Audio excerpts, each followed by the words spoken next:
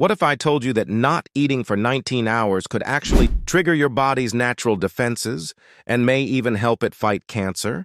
Sounds crazy, right?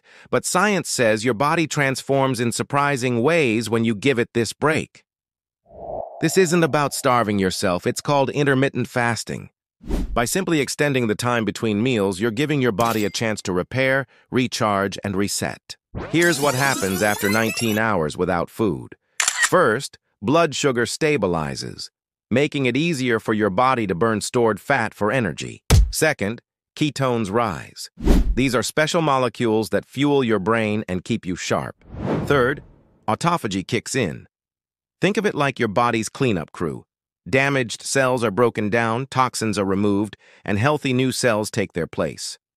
And finally, research suggests these processes can strengthen your immune system and may even slow the growth of cancer cells.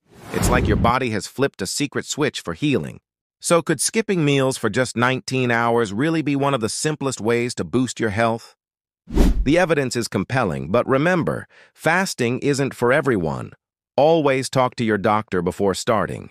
If you found this eye-opening, hit that like button, share this video, and follow for more science-backed health tips.